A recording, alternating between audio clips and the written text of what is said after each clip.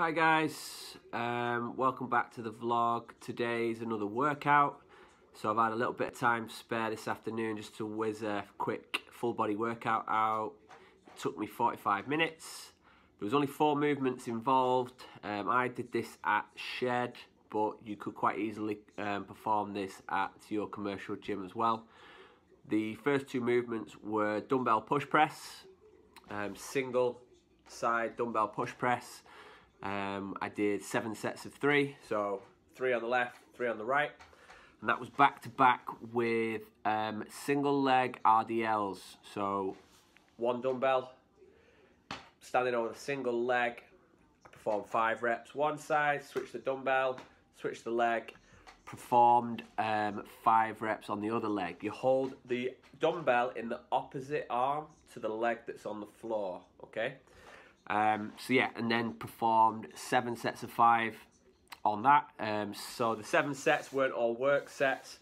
Of the 7 sets, the first 4 sets are slowly increasing warm-up sets, and then the last 3 you want those to be the tricky hard work sets. So that was the first 2 movements, and then the next 2 movements were what did we do? We did farmers walks.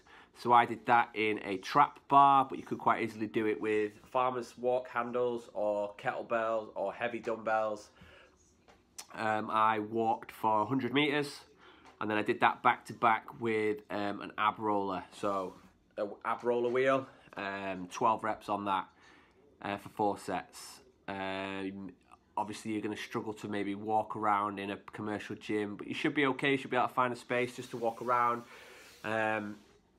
Ab roller, if you struggle to get a hold of an ab roller, you could use a Swiss ball. So you can kind of put your arms on a Swiss ball, kneel down, and then just roll your hands out on the Swiss ball and back in. Or you could use a barbell. Put some light plates on the end of a barbell, kneel on the floor, hold the bar, and roll out with the barbell and back in. Same kind of idea. Yeah, so here's a demo of me doing the exercises. I was in, out, 45 minutes, over, done, and it was good, it was effective. So if you're looking for something to do in the next couple of days at the gym, try this workout.